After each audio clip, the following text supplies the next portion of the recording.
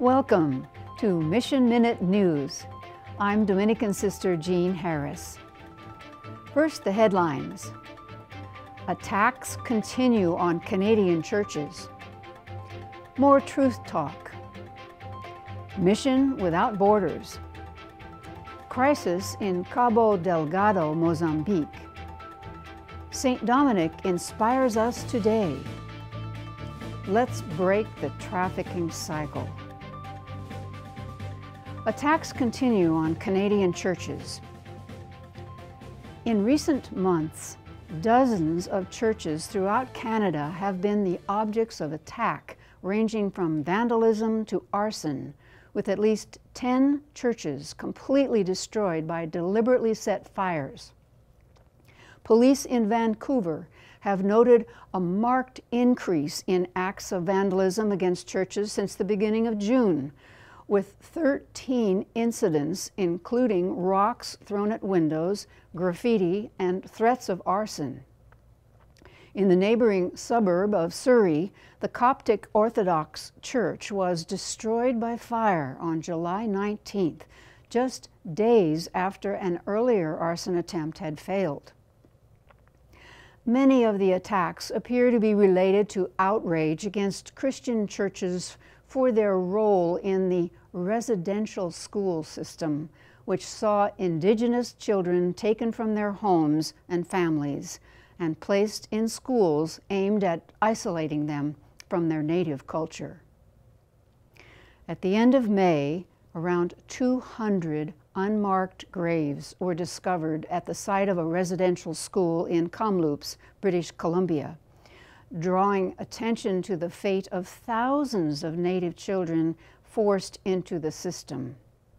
Subsequently, hundreds of unmarked graves have been discovered at other schools. Indigenous leaders have spoken out against the attacks on churches. Destroying property will not help us build the peaceful, better, and accepting Canada we all want and need, said Assembly of First Nations Chief Perry Bellegarde. He added, "I believe in processes that unite rather than divide. Violence must be replaced by turning to ceremony and all that our old people taught us about peaceful coexistence and mutual respect. Thoughtful dialogue, not destruction, is the way through this." In a statement earlier this month, the Church likewise emphasized the importance of dialogue. The right path forward is one of reconciliation, dialogue, and atonement with Indigenous people, and in following the way they would lead us in that process. After the latest incidents, police in Vancouver say they are working to prevent crimes and are calling for increased vigilance. Fortunately, nobody has been hurt in these Vancouver incidents, and most of the damage has been minor, said Sergeant Steve Addison in the news release. More truth talk. Not long ago, we informed you of Wordnet's new program called Truth Talk. Presenters on Truth Talk are experts, well experienced in their fields. Studies like theology, right relationships, unconditional love, transparency, and human happiness, TRUTH, and other specializations like the sciences, psychology, cosmology, aesthetics, metaphysics, and social service. On June 23rd, Mr. Ken Sawa, Executive Director of Catholic Charities in the Diocese of San Bernardino, shared his story of a young man's search for a purposeful life. Sawa found his purpose in the social mission of Christianity. It took a number of years, over 30 in fact, which included a variety of exposures like working with homelessness, scripture study, and spiritual direction, meeting Mother Teresa, and completing the formal academic authentication of his professional expertise. but he slowly followed the nudges he felt from God to imitate the radical love of many leaders of faith, and committed his life as a professional social worker to respond to the suffering and the needs of the most vulnerable in society. All kinds of needs, but most deeply, the need for all people, regardless of circumstances, to be treated with dignity and respect. Mission Without Borders.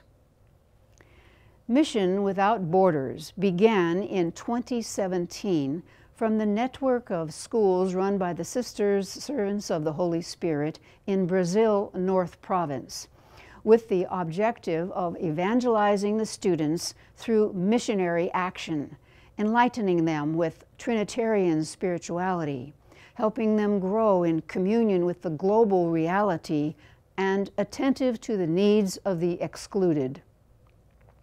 The first edition took place in the Migrant Integration Center run by the sisters in Braz, a neighborhood in the state of Sao Paulo. During a weekend meeting, the students worked with migrants from the Latin and Central Americas, Africa, and Asia. In the second experience, students met from all the schools of Brazil North in the state of Belo Horizonte, where they lived with residents of Brumadinho, a city severely affected by environmental crimes committed by the local mining company. There, the students got to know the reality of the quilombola and indigenous communities. The pandemic and social isolation forced the school activities to go virtual. So the third edition of Mission Without Borders used Zoom under the theme United in Diversity and Respect, and broke the boundaries to include students of Brazil South and Argentina Misiones provinces. And in tune with a more sustainable planet and a commitment to life, the students planted a tree. With the virtual Mission Without Borders 2021, we continue our quest to educate by evangelizing and evangelize by educating students who pass through our schools, tells Agostinho Traversolo Jr., professor and advisor to the SSPS schools in Brazil North Province. Crisis in Cabo Delgado, Mozambique.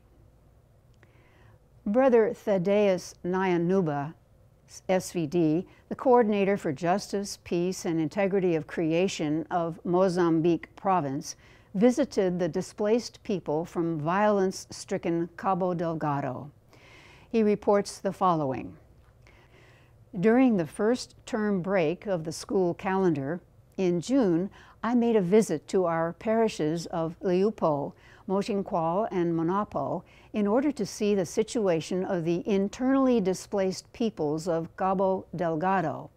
Although I had planned to visit one of the largest IDP centers in Montepuez, it became impossible at the late hour according to government regulations. Nevertheless, listening to the stories of the displaced people in our parishes, it is obvious that the situation is rapidly deteriorating. Although the government claims the situation is under control, those who escape death have different stories. As a matter of fact, 7 of the 16 districts in the Cabo Delgado province have been attacked, businesses vandalized, and houses burnt down by the so-called Al-Shabaab group. Thousands of young boys have been captured and taken for training, and girls as young as 12 have been forcefully taken for marriage. Daily beheadings and killings of poor, innocent villagers force many others to abandon their homes. According to the government's official reports, the group has killed over 3,000 civilians and displaced over 800,000 people, a third of the total population of the province. However, undocumented reports indicate that the number is much higher and probably closer to half. Besides that, thousands of family members remain unaccounted for, and thousands more are trapped in the bush in Palma. Even more worrisome and creating panic in the remaining districts of Cabo Delgado and nearby districts of Nampula and Niassa are the rumors that the terrorist group now permanently resides in the district capital of Mocimboa da Praia, the third biggest district in the province. According to the rumor, about 90% of the group is now made up of Mozambicans and a few foreigners. Saint Dominic inspires us today. Father Gerard Francisco Parco Timoner III, Master General of the Dominican Order, reflects on the life and legacy of Saint Dominic as the order celebrates the 800th anniversary of its founder, who died in Bologna on August the 6th, 1221. The octocentenary year, running from January 6, 2021 to the same date in 2022, continues the theme At Table with Saint Dominic. It is inspired by the Mascarella table, the table on which the first portrait of the saint was painted shortly after his canonization. In an interview by Vatican News reporter Amadeo Lomonaco, Father Gerard reflected on the 800th anniversary, the legacy of Saint Dominic, and the commitment of his followers. Speaking on the anniversary, Father Timoner explained that the Mascarella table depicts Saint Dominic at table with his brothers. The painting, he says, celebrates him not as a saint alone on a pedestal, but with his community, with his brothers. Father Timoner notes that the Mascarella table evokes other tables in the life of Saint Dominic and Dominicans today. Of particular note is the miracle of the food, when once the brothers had no food, and according to accounts, an angel of the Lord brought food to them. A miracle, Father Timoner says, which connects with the Eucharist. Another table is the table of fraternity, which is almost sacramental, being where the family gathers to share stories and share lives. More so, fraternity at table extends to brothers and sisters who have gone before us, which is why Dominicans pray for the dead when they sit at table. Likewise, the table is the place where we meet people who are different from us and who have different views of the world. It is a place where we invite strangers who want to share what nourishes us, in the same way that Jesus invited Zacchaeus, the tax collector, to share table with him. Reflecting on the legacy of Saint Dominic, Father Gerard highlights the relevance of the saint's message to the Church and the world today, particularly amid the challenges of our times. He points out that Dominic preached the mercy of truth, perfectly manifested in Jesus. The face of the Father's mercy, as Pope Francis wrote in Misericordiae Vultus. Saint Dominic inspires us against indifference to the sufferings of people, not just those on geographical peripheries, but also those at existential margins. Let's break the trafficking cycle. Talitha Cum, the global anti-trafficking network of consecrated life against trafficking in persons, launches a new campaign with a care-centered focus to break the cycle of human trafficking. Between 20 and 40 million people are estimated to be trapped in slavery today. We may be living side by side with victims who are exploited for labor, for prostitution, or for the profitable organ trade. Pope Francis has repeatedly denounced human trafficking as a scourge and a crime against humanity, saying that An economy without human trafficking is an economy of care.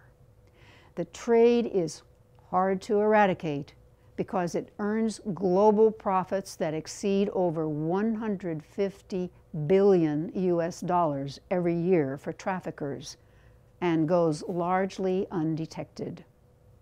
Talitha Kum says that extra care is needed to raise awareness, save victims, and provide healing for survivors, thus breaking the cycle. Founded in 2009 by the International Union of Superiors Generals, Talitha Kum International coordinates 50 networks in over 90 countries. In 2020, Talitha Kum networks worldwide cared for 17,000 survivors of human trafficking, providing safe housing, education, job opportunities, support to access justice and compensation, health care, and psychosocial assistance. Pope to youth, follow Christ. Pope Francis sends a message to young people gathered at Mladafest, the annual international prayer event held from August 1st to 6th in Medjugorje, Bosnia-Herzegovina. Entrusting them to the heart of Mary, the Pope invites young people to believe in the happiness of giving oneself to God. The guiding theme of the festival was, "What must I do to inherit eternal life?" citing the words of the rich young man spoken of in all three synoptic Gospels. As he ran to meet Jesus and inquire about gaining the happiness of eternal life. So Pope Francis sent his good wishes to the participants, along with a reflection on the theme. This young man of the Gospel, whose name we do not know, but whose soul we do know, symbolizes all who participate in this event. He was educated and very knowledgeable, and motivated with a healthy restlessness that urged him to seek true happiness, life in its fullness. That's why he looked to Jesus, who would direct him to God, from whom all good comes, including eternal life, which showed his spiritual maturity. Jesus answers him, the first step is concrete love for one's neighbor, not the love given simply by the observance of precepts, rather a gratuitous and total love. Then, as a second step, seeing the young man's attachment to material goods, Jesus suggests moving from a logic of merit, his own reward, to one of giving. If you wish to be perfect, go sell what you have and give to the poor, and you will have treasure in heaven. The third step Jesus proposes is a radical choice. Come, follow me. It is a matter of being disciples of Jesus, which means not only imitating him outwardly, but conforming to him deep in our hearts. Following Christ is not a loss, but an incalculable gain. The rich young man, however, has a heart divided between two masters, God and money. Fear of losing his possessions makes him return home sad. The Pope concludes, do not be afraid to welcome the word of Christ and accept his call. Fix your gaze on Mary and entrust yourselves to her who says, yes, here I am, unreservedly, when Christ calls. A school community garden. Pope Francis' encyclical Laudato Si on care of our common home has inspired St. Albert the Great Institute, Argentina Misiones, to introduce the goal of healthy and sustainable food through gardening. As an educational community, we promote working the earth for students and teachers. We combine practical learnings and social life skills, which they will carry into the future. Teamwork, intra and extracurricular relationships, decision-making skills, knowledge about ecosystems, and practical skill of food production. With these interdisciplinary objectives, we are heightening our awareness of the impact of our attitudes and activities on Earth, as well as valuing ourselves and the power we have to make respectful changes toward sustainable use of resources, preservation of biodiversity, and greater appreciation of this great gift entrusted to us by God, our common home, Earth. Slovak province celebrates 90 years.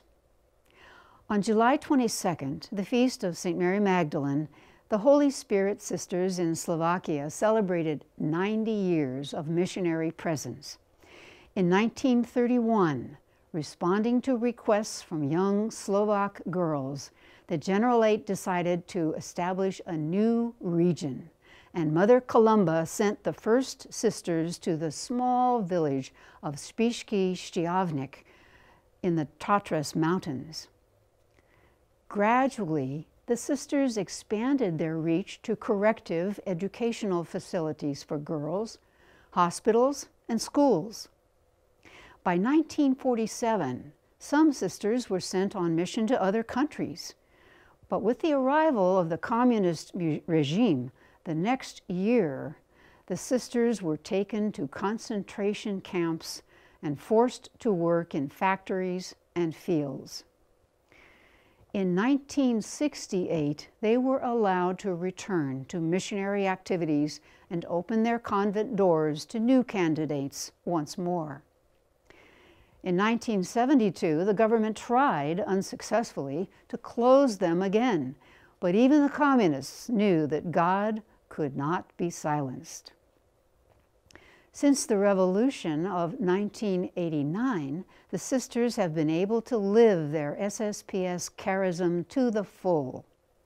Today, we are 64 members, 48 working in Slovakia and 16 in other countries. 107 sisters preceded us to eternity. Welcoming Iraqi refugees. Father Tomáš Žurbák, SVD, in Slovakia, takes pastoral care of Christian families from Iraq who were accepted into parishes in Nitra and surrounding villages. He shares his experience. When the news broke that some refugees will come to Slovakia, I was glad that we showed enough sympathy and courage to accept a small group. I was a chaplain in another parish outside Nitra at the time, and it was not easy to explain to the parishioners there that it is our Christian duty to accept refugees. This is how we manifest living our faith and Christian love. A few days later, I met a very good person who said, "Father, your words about the refugees were said nicely, wisely, and correctly. I agree with you, but I don't want them here anyway." Moreover, it should be remembered that Slovakia was committed to accepting Christians, not people of other religions. In the minds of the population, there is a risk of terrorism. Many of the people feel threatened. However, I'm afraid that in this attitude, we lose the possibility of being touched by the Spirit of God, the same Spirit that brings us to life. After our new friends arrived from Iraq, they waited for several days at the resort in Humene before moving to Nitra and the surrounding area. At the same time, dozens of people were challenged to prepare for them, people from the bishop's office, diocesan charity, and the organization Peace and Good, finding accommodations, language courses, employment possibilities, and schools, and generally introducing them to the local environment and culture. Christianity and African culture. Sister Frida Emwan, Sister of Charity, is nationally recognized in Nigeria for her integration of spirituality and psychology. She holds a master's degree in applied spirituality from Milltown Institute of Theology and Philosophy in Dublin, Ireland. Here's some of the wisdom she learned from her own life and from pastoral experience. Every person who grows up in a particular society is infused with the culture of that society. For Africans, worship expresses the feelings, negative and positive, toward the divine in different ways and through various media like songs, dance, drums, flutes, gongs, and incantations. Physical expression of some sort is necessary to reach God. Without it, there's no internal impact. Christianity is a faith experience, but it is expressed in cultural practices and ritual. Early missionaries in Africa made the mistake of trying to eradicate African practices, but it is impossible for Africans to dissociate Christian practices from their cultural religious background. In one of their synods, African bishops lamented that in Africa, Christianity is widespread but skin deep. Traditional African religious expressions are based in the community, connecting the living with their ancestors and also laden with taboos and abominations. Enter Pentecostal churches who had the wisdom to use African movement and instruments in worship evocative of the presence of God, and to Christianize African rituals that feed the faith of the Africans. In these churches, Africans are moved to contemplation and experience a divine reality that overwhelms and frees them in the moment. When some Africans who feel that they are too dignified to dance in worship are shaken by incidents or experiences, their true nature comes out and they dance. Also, Africans prefer lengthier, meaningful ritual to quick, efficient liturgy. When Sister Frida creates a ritual to undo curses on victims of human trafficking, she uses a physical Christian item like the crucifix, incense, rosary, holy water, or clay to replace a pagan symbol. And many girls have credited the ritual for saving their lives. Sister feels that this sets free their strong spiritual power as Africans. If you have a comment or question about any of our stories, please email us at missionminutenews@wordnet.tv. You can also post your comments below each video on YouTube. We promise to respond. Please subscribe to our YouTube channel and click on the bell icon. Share with others about the channel and the variety of programs you enjoy there. Please join us every Wednesday for our online Eucharist and Adoration and Benediction of the Blessed Sacrament, starting at 11 a.m. Pacific Time. To send us your prayer requests or to sponsor the Wednesday Eucharist, contact us by phone at 909-383-4333 or send an email to mail@wordnet.tv. This is Mission Minute News. Until we meet again, stay safe and well, and may Jesus' love for you make you smile.